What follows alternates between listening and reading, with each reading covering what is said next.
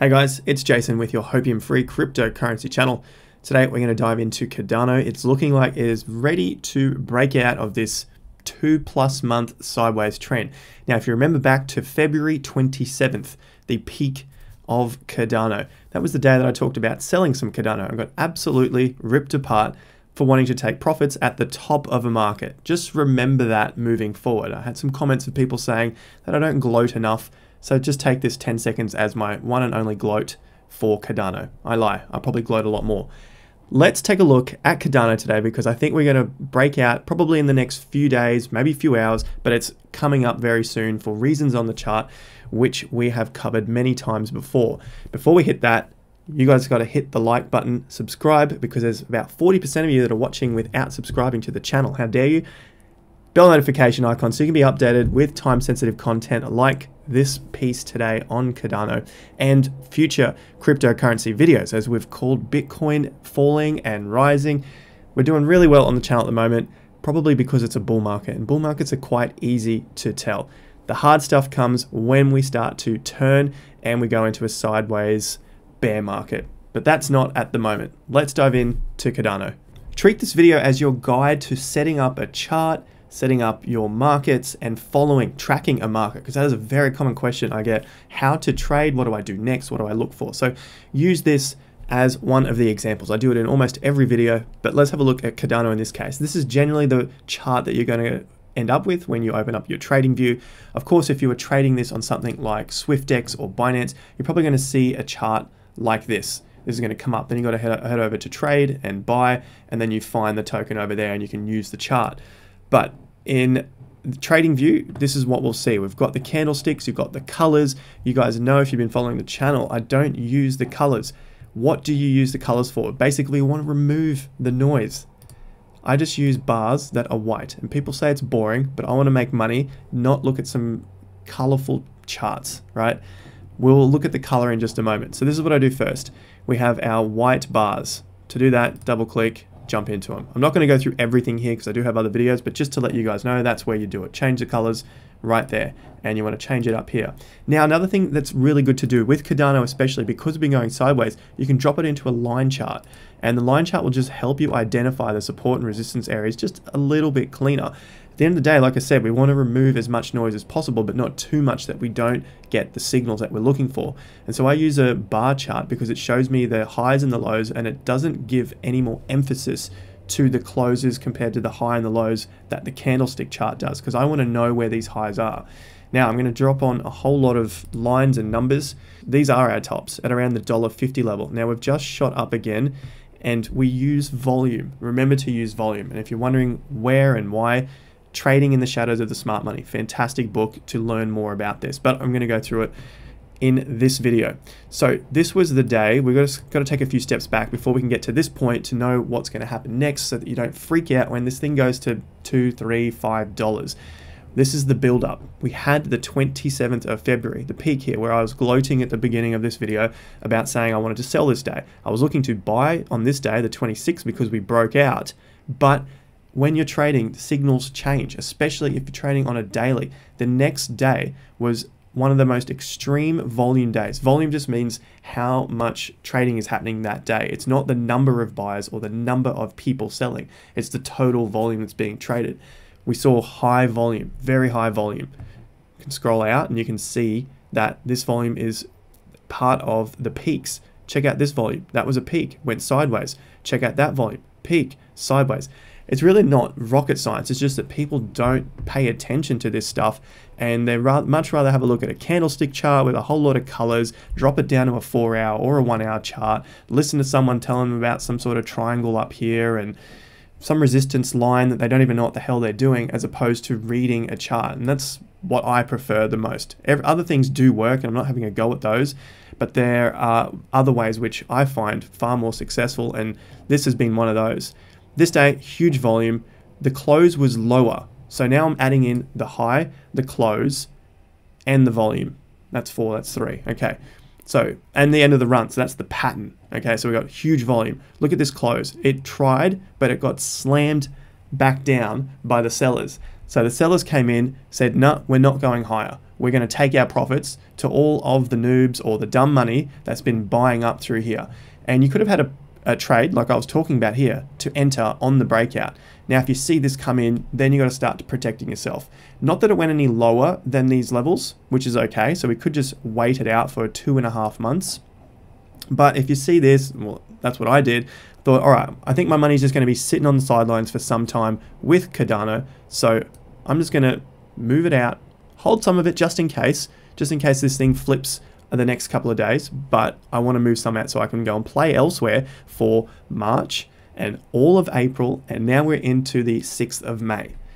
So that's what we're looking at here. Now we're starting to see the play come back. This was the Coinbase listing. There was some announcement here. We had 3 massive days up. The market wasn't ready yet. It went up. This was all the excitement, slammed back down.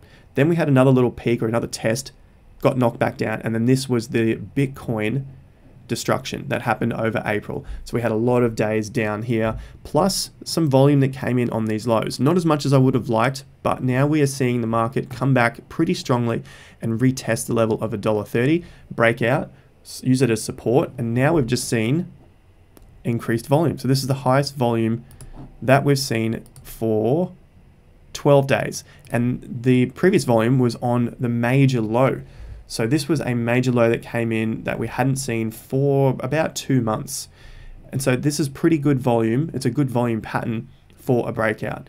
We're not there just yet. We've got to break through that $1.57 level. So call it $1.60 as a round number to break above and close for a couple of days. That's the real confirmation that we're going, plus the volume, plus you want to see higher closes, not these peaks or wicks if you're looking at candles. So you can see these wicks that head up and then they get shut back down, just like the 27th of February. So that is a pattern, but it happens at the end of markets or at the breakout. So it doesn't really matter if it's within a period like this, but these sort of patterns matter when they are at the end of a major run. So we've been sideways for some time now. I would say this is consolidation. So accumulation, consolidation, the same thing. People basically buying Cardano on the dips, maybe selling a little bit on the pumps, which are on the news where retail gets in. But there's another major rule here from Gann, WD Gann, legendary stock trader from early 1900s. I'm not doing him justice by just mentioning his name. He was an absolute legend. I believe he has a statue in Wall Street as well. So if you want to learn more about trading, WD Gann is the man. And I also use Wyckoff theory as well. And those two guys knew each other from the early 1900s. So there was another rule from Gann that we have 4 times at the same level. Generally, the probabilities are high that we're going to break through on the 4th attempt. Sometimes it's the 5th, sometimes it doesn't on the 3rd, but generally on the 4th we get there. And so if you're not sure what I'm talking about here, there's one attempt at $1.50, second attempt at $1.50, third attempt at $1.50. Now I'm saying $1.50 because none of these days closed above $1.50. They spiked above, so the market went up, but then it closed back down. Now we have seen our highest, one of our highest closes that we've seen in some time. That was just yesterday, just happened a couple of hours ago. So this is our 4th attempt. Potentially, we get through on this attempt. The probabilities are now in our favor for a breakout.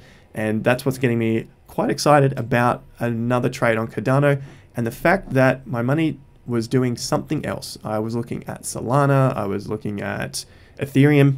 Ethereum's been doing quite well.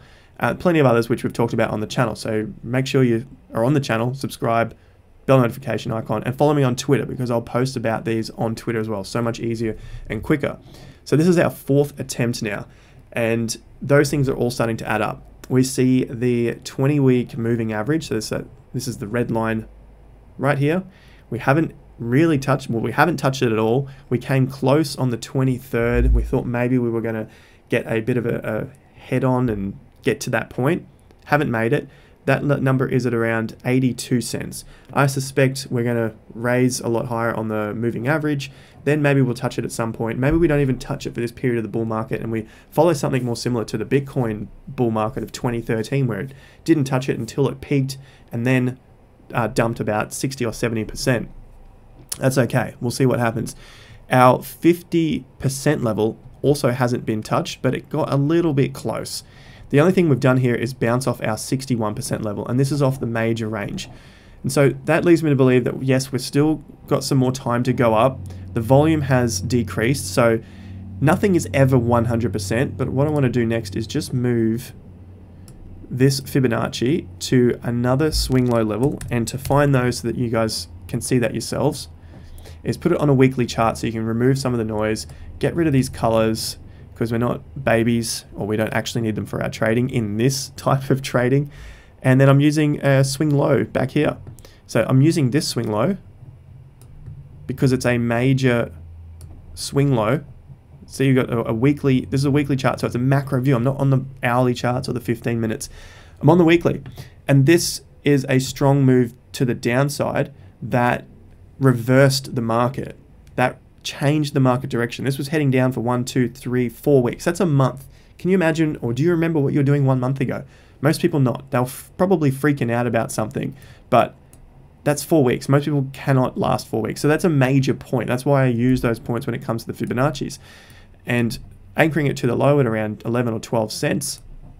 Now we're starting to get a little bit closer to this 50% bounce. So I don't think we're at a major top in the market, because we're not using a huge major range. We're just using the next closest swing low, the next point where the market actually pivoted. If I brought it up, sure, we'll get some sort of hit here, but this is the reasoning for that. So I'm pretty comfortable with this at the moment. So that's another one of my reasons that I have on the side here. We're getting close to the 20-week moving average. We'll probably call that the closest we're going to get at this stage. 50% fib at 85 cents. That low on the 19th of April was at 89 cents. So that's probably the closest we're going to get. We're about 4 cents off the 50%, and we're about 13 or 12 cents off the 20-week moving average. The time frames, the next important part. So on a previous video of Cardano, I've gone through and explained what all these time frames are about. This is just to give us an idea of how long the moves can last. Everyone asks, how long, what's the price going to be in the 30th of June? How long is this move going to last? What's it going to be on December 31st? They're kind of the wrong questions to be asking. You need to be asking, how long does a particular market that you're trading, how long can it last? Like, how long does that run, that move last in these set conditions? We're in conditions of a bull market. How long do moves usually last in a bull market? And Cardano has thrown up a few numbers to us around the 20 weeks, 22 weeks. Sometimes it extends a little more to around the 29 weeks. So something like 20 or 28, 29. 20 weeks is 5 months. 29 weeks is about 7 months. So these are the sorts of lengths of move Cardano will do from the bottom after a top. So if that sounded a bit confusing, just go back and listen to it again. This is a peak. Here is a low. Obviously I moved those because I was playing with the fibs. This is about 17 to 22 weeks up. That's 17 to 22 weeks across before a breakout. Now, the top here is around 22 weeks from this low. 29 weeks to this next peak. So that's why I'm saying it's somewhere in that region. Now, if we're using this as a reset, potentially we have this to look forward to. 22 to 29 weeks up. But it can also have 50% of that range, or any of the Fibonacci divisions. We use it in time, which is the vertical axis, and then price is the horizontal axis. And if you can meet these two together, you're going to be a fantastic trader, and you'll know what's going on in the market, as opposed to just listening to some random on the internet. That's why I always talk about where I learned it from and how you can learn it as well. Of course, there is the free newsletter that you can join, so you can stay up to date as well. The link to that is in the description.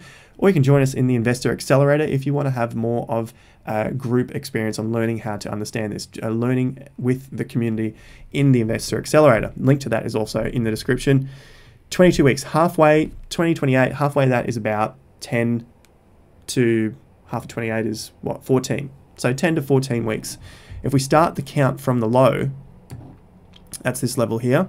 And I've got a July point somewhere out here. So this low, we're just going to use this tool, measure it across. There's 14 weeks. Somewhere in July is the longest halfway period. The shortest halfway period I'm looking for is approximately 28th of June. So somewhere into June. I would suspect probably in the 9 weeks, because the 21st of June is also a seasonal time. I haven't talked about those before, but seasonal times are equinoxes and solstices, which are every 3 months. when our seasons change. And markets are made up of people. People affect the markets, especially in bull markets. People are extremely emotional. So that's what I look for in markets. It makes a whole lot of sense. So we've looked at that. The closes are getting up there. The daily swings are in action. The volume profile is looking okay if we go into the daily swing. But on a weekly chart, we have definitely lost a lot of volume. But that could also mean that we are just in a sideways trading period. Fourth time at the price level. That's the big one. And we've had a few other pieces to come together in this puzzle. And then the shakeout. The shakeout is a much needed chart pattern because we want to see the weak hands get out of here. And we've seen the shakeout on the 18th and another shakeout on the 23rd. That just means the market dumps really quick. If you remember those days, it was only 3 or so weeks ago. Market dumps and it just wipes out a lot of people. Keeps heading down, does another wipeout, takes out some of these stops. People will have their stops sitting beneath these lows, wipes them out, and then we start to move in the other direction. So that's a good sign. That's exactly what happened to Bitcoin after COVID. We saw that massive dump in March. The same pattern is starting to play out again, except this time we're in a bull market. So that's why I've got a lot of these pieces of the puzzle are coming together. Like I've said, nothing is 100%, but the point is that we want to stack the probabilities in our favor. And this is starting to stack the probabilities in our favor for a better setup and a better use of our money rather than sitting on the side and hoping and buying in on news like, wow, it's getting listed on Coinbase or PayPal or something like that. This is what happens when people buy on news. That up for a couple of days, 1.5 days, and then down and sideways. Or it pumps for a fair bit of time. You can make some good money off it. It really just depends. But it's not a hard and fast science to trading and investing, whereas this gives you set rules and set plans, and it just allows you to be a lot more confident in what you're doing. And so that's my look at Cardano. Could this be the last chance in the dollar region? I think it will be one of the last chances, especially after we've been in this dollar region for about 10 weeks. So I'm looking at it from the top, even though we got into the dollars just a little bit earlier here in February. If we do it from there to where we currently are, it's been nearly 3 months in this dollar region. And I know from the experience, looking at the historical data here of Cardano, that we will tend to go in these regions for 17 to 22 weeks when we're sideways. 17 to 22 weeks in 84 days is about 12 weeks. So maybe we have another couple of weeks in this dollar range. But I would say the time is starting to run out. And that's the reason for why I've titled the video, one of the last times at $1 or something around that region, because I think this is probably the last times we'll see it for this bull market. Who knows what happens afterwards? Maybe we retrace 90%, just like Ethereum did from 2018 through to its low in 2019 or so. So I'm just saying this period, now we could probably see our next targets, which we've looked at for some time, just using our fib level from that anchor point of the top and the low, and it's approximately $2.50, and our 200% or 100% of this run is now at $3. That's been the levels since February top, because it's basically the same, very, very similar. And so that's the two next levels that I'm looking for, at $2.50 to see if we get some sort of reaction, or the $3 level if we get some sort of reaction up there as well. Next level above that, $3.90, and then 300% is at around $4.40, $4.50. So we got some nice round numbers, $2.50, $3, almost $4, and then $4.50. So that's what I'll be looking for, plus a few other ways that I'll be looking for targets, which I'll mention in other videos, because this one's long enough to explain Cardano, but you can use this across any market. You can use all of the same trading tools across your Ethereums, Litecoins, Polkadots, whatever it is you're trading. It's all the same rules, which is the benefit of learning technical analysis. I'll wrap that video up there. I'm excited for Cardano, if you couldn't already tell. I have it in our demo portfolio here on SwiftX, ADA, Cardano. I'm going to purchase $500 worth of this while I'm on here. 500, you can't even see that. 341 ADA. I have about $1,500 left in this account. Instant buy, confirm, and we've just added it to our portfolio. So we now have another 341 ADA. Thanks once again, guys. All the links to this are in the description down below. Stick around on the channel. I'll have probably another 1 or 2 videos coming out in the next 24 hours. I want to touch on some altcoins because it looks like alt season's going nuts yet again. Come back to this video if you want to learn about trading. It's a pretty good detail to explain what you need to do. like the video up, goes a long way to helping out the channel. Very easy, free, cheap, all that way to support it. It takes a lot of time to get into this, so let us know. Hit the like, subscribe to the channel, Twitter, Instagram, see you over there for Q&A and my portfolio update. Until the next video, have more fun to get more done.